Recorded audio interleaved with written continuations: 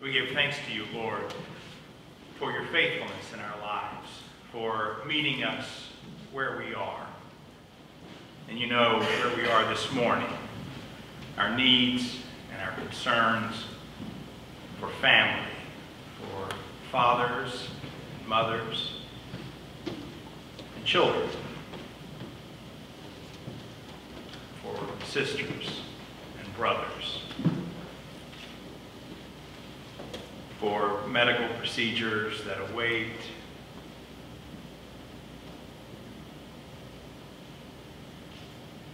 for word from the doctors.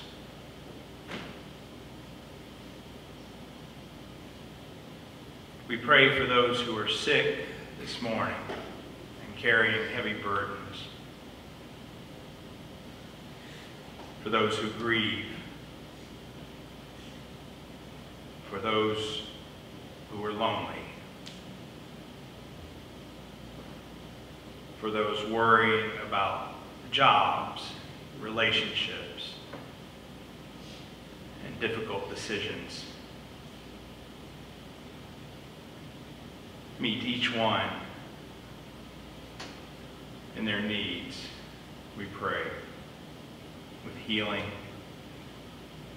comfort, and hope.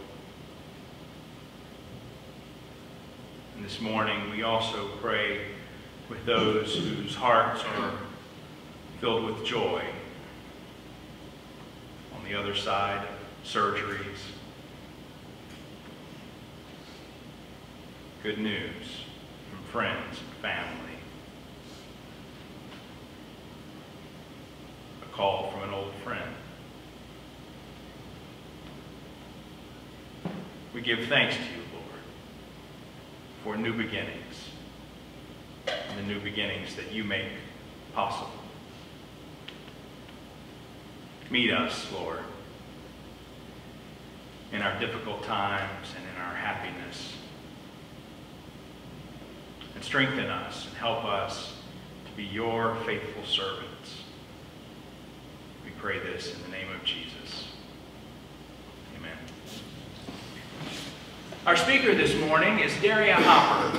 Daria graduated from King College in December of 2009 with a degree in TCOM and Youth Ministry. And after graduating, she interned at International Justice Mission's headquarters in Washington, D.C. as their Marketing Intern. And within months of that, Daria moved to IJM's office in Manila, Philippines to be their Communications Intern. After completing her time with IJM, she was hired as the Girls Ministry Director at the Bridge Fellowship, a church plant just east of Nashville, and a ministry that has grown from 15 students to 275 students in just 4 years. Daria is married to Matt Hopper, and they have a 1-year-old on motherhood and ministry. Please welcome Daria Hopper.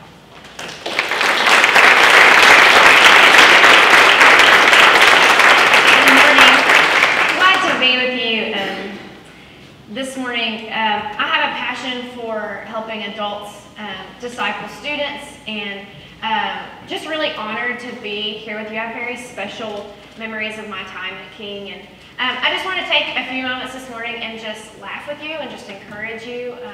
I know that college is just a difficult time where you're trying to figure out what's going to happen next. And so I'm honored to be here with you this morning. You know, when I think back to my time at King, I'm appreciative of a lot of adults in my life who encouraged me. Adults like Dan Kreis and Dr. String and Dale Brown and Dr. Vanderbrake, my coaches that really spent a significant amount of time teaching me that who I was more important than what I was going to do. Probably the majority of you this morning, you feel like you spend a lot of your time just being consumed with what's next, being the best at everything, because you're studying that, and maybe this morning you're just weary. You're weary of studying that, of teaching that, of your life being consumed with that. And I just want to take a few minutes this morning and just encourage you. Regardless of where you are, if you love what you do and you can't wait to do it, or if you're just tired, regardless, we live in a very performance-based based culture. And our human nature tends to find value in how well we do things. Men, maybe this morning, you just think a lot about being the best in your field. Maybe eventually climbing the corporate ladder, being the best at your sport, making the most amount of money, marrying the prettiest girl, and eventually probably going to continue to just be bombarded with the pressures of providing for your family. Women, if you're anything like me, just wanting to be the best at whatever you do. I think we really struggle with just perfectionism and comparison and really just being the best, whatever that is in our career, and being the best teacher, the best doctor, or eventually being the best wife, mother. No matter how much you want to buck the system, you're probably going to always just feel this pressure of being the best. You know, when I was finishing up my time at King, I kind of felt like I'd gotten to the point where I was pretty secure in what I was going to do next. And maybe that was just arrogance, I'm not really sure, but I kind of got to the point where I felt like, okay, I'm equipped, I'm ready, but reality sets in and it's not exactly the way you think it's going to go.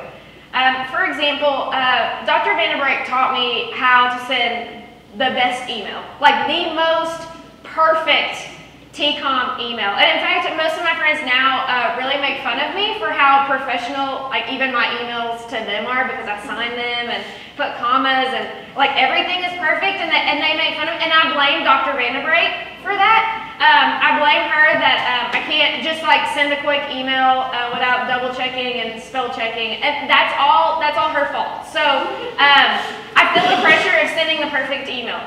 No matter how much she prepared me, though, she couldn't do anything to prepare me for working under a supervisor that was just a real jerk, and the feelings of inadequacy that I was going to feel.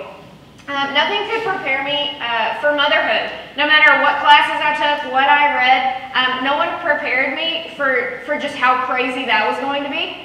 Last week, I made the mistake of Googling how to make my strong-willed daughter drink milk out of a sippy cup.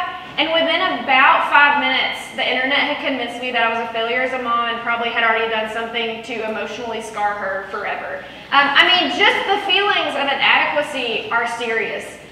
Dan did a lot to equip me to have a successful youth ministry one day, but there was nothing he could do to prepare me for the morning that I had to walk into a middle school and tell a 7th grade girl that her mom had committed suicide that morning. There's nothing that you can learn to really prepare you for the realities that life is going to throw your way, and your professors and the people in your life are going to do their best, but no matter what, you're going to be bombarded with just feelings of inadequacy, feelings of I'm offering my best, but it's not enough.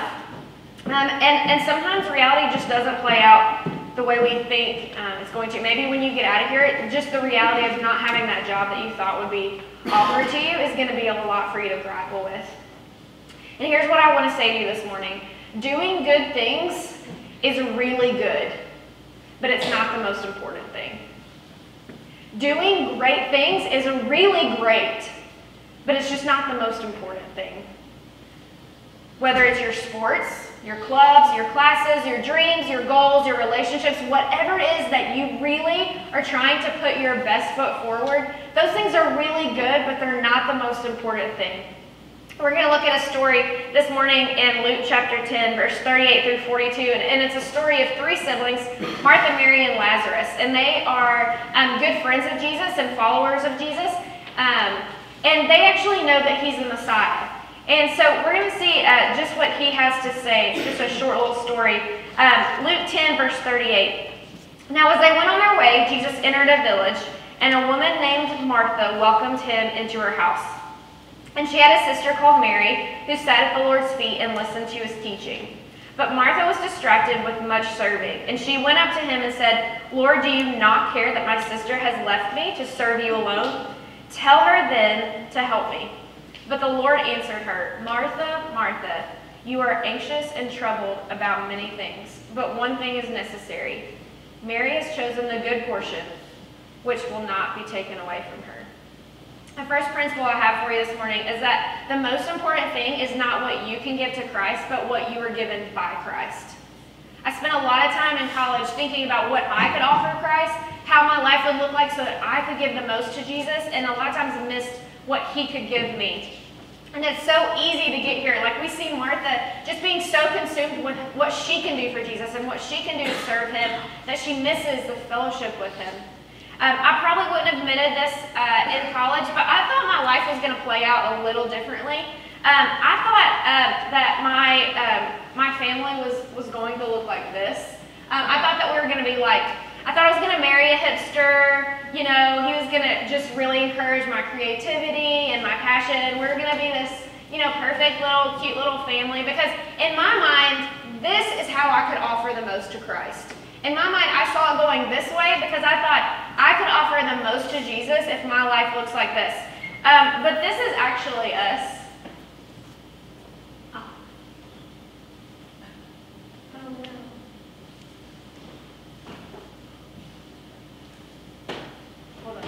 Will you just push the slideshow? Thank you.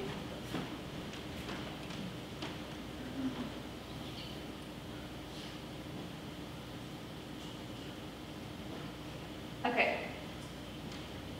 Let me do this slowly. I think I overwhelmed it. Will you push the arrows, see if that works? I really have to show you my real family now. That I've just shown you the hipsters, I really need to show you my real family.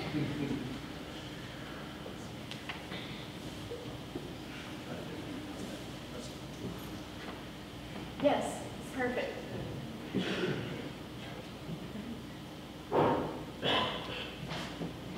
Okay, so this is my real family. We're not hipsters. This is us. I married a very boring man. And he puts his shirts in every day. And he's in sales and steel construction. I have a daughter, a strong little daughter that doesn't like wearing headbands or cool shoes. So we're definitely not the hipster family. We're very average. We have IKEA furniture. We watch Netflix. We eat Chick-fil-A about every day, and we're in bed by 9 o'clock. Like, that's our life. It's not very exciting. But in my mind, I thought I could offer more to Jesus if it looked a certain way. But this is what Christ had in mind for me. And this is how I offer my best to Jesus now. But whether in college or now, I have a desire to give my best to Jesus. Now I really want to have a gospel-centered marriage and motherhood and ministry, and really want to help other women follow on that path. But it's so easy to get to the point where we just are so consumed with what we can offer Christ that we miss what he can offer us.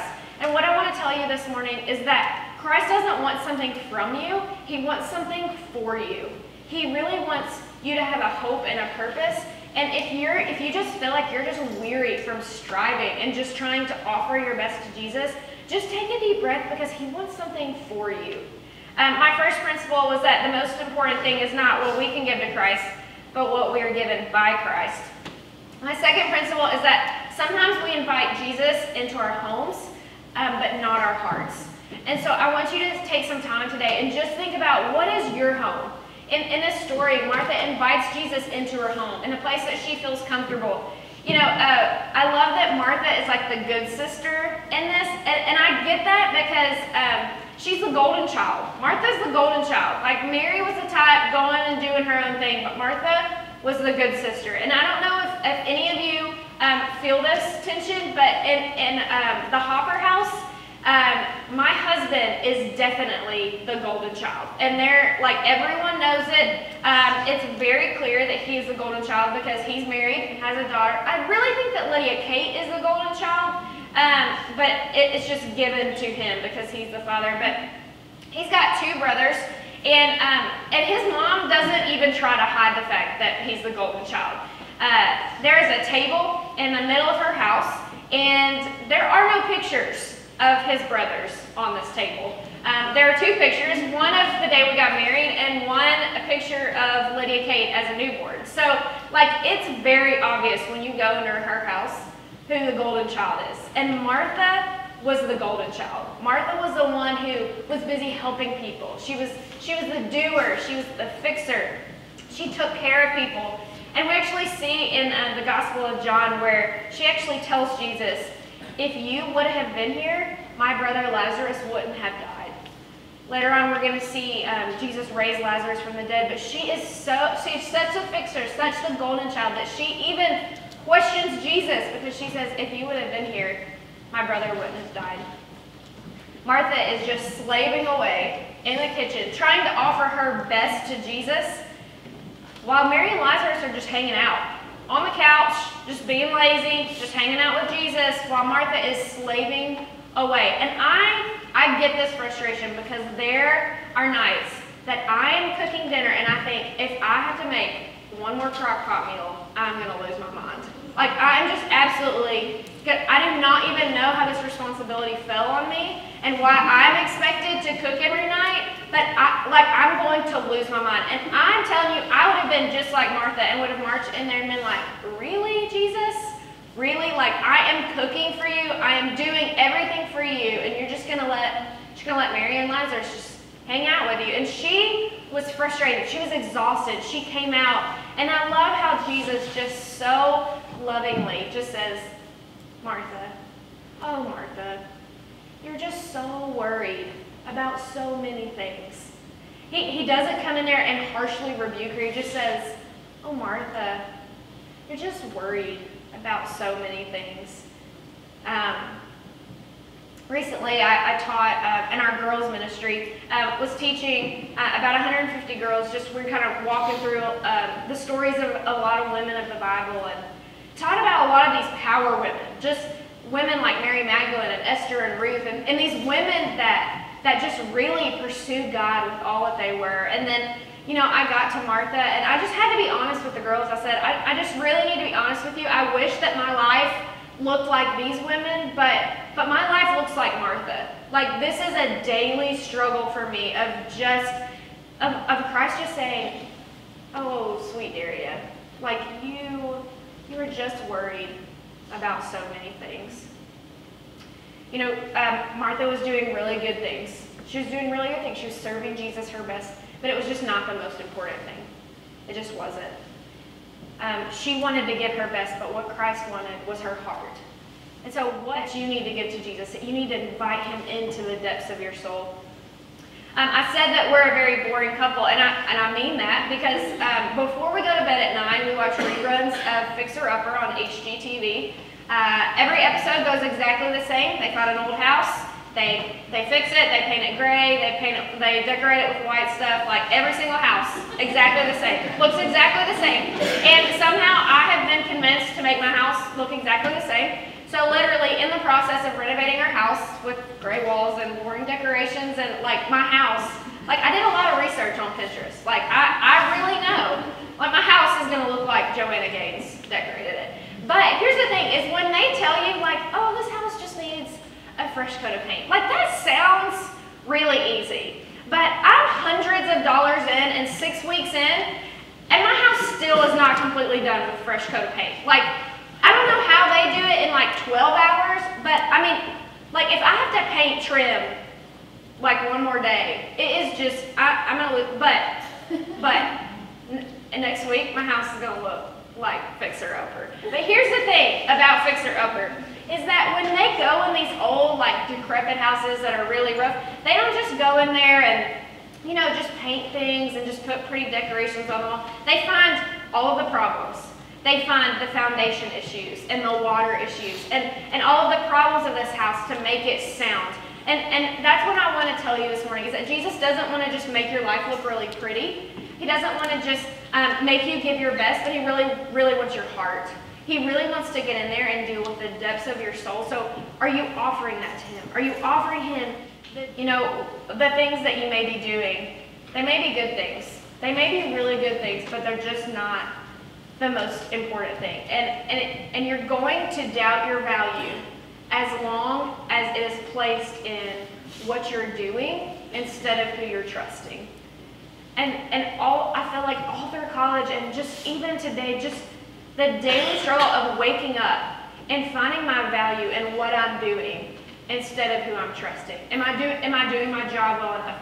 Am I doing well enough in my classes? Am I good enough on my team? All of these are really good things, but they're just not the most important thing. if your value is placed in these things that you're doing instead of who you're trusting, you're going to come up empty. But I have really good news for you this morning. And the really good news is that in Christ, and there's nothing you have done to make him love you less.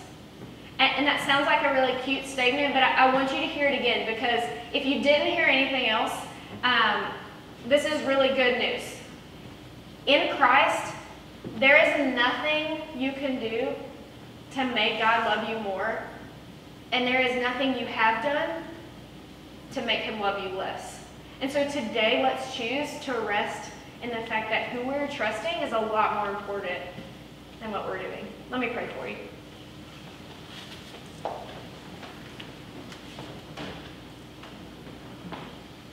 Jesus, I thank you that you handle us so lovingly, that so graciously you just say, Daria, you are worried about so many things.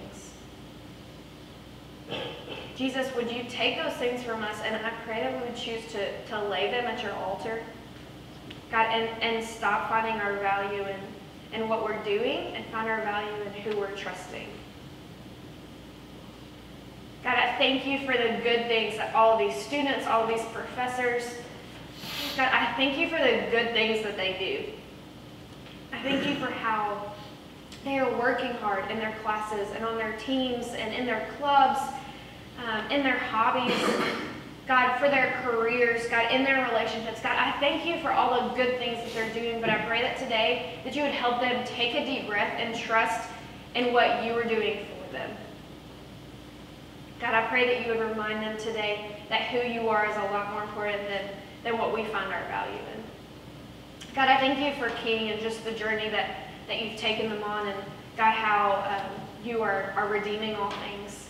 God, I thank you for just the hope and the, God, just what you're doing here. God, I thank you for the special memories I have here. I thank you for the adults who just poured into my life and helped me just become a more mature woman. God, I thank you for how you sanctified me through King, and God, how you pointed me to your word. God, I thank you for the professors in here, and God, just the adults that are showing grace and are loving students every day. God, I pray just continue to point students towards you. And God, I pray that, God, that you would just live out your purposes in our life. God, we thank you for your hope. We thank you for Jesus and the cross and what you've done there. In Jesus' name I pray. Amen. Thanks for letting me be with you.